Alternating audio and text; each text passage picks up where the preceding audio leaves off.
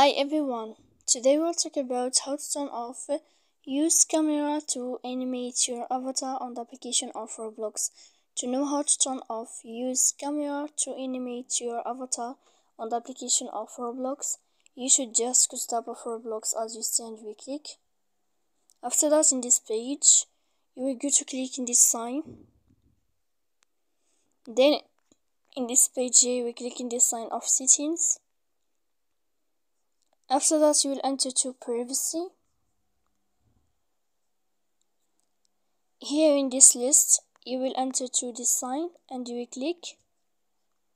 If the sign change, then you can know how to turn off use camera to animate your avatar with your movement on the application of Roblox. So please don't forget to support us by like and subscribe. See you next time in another video.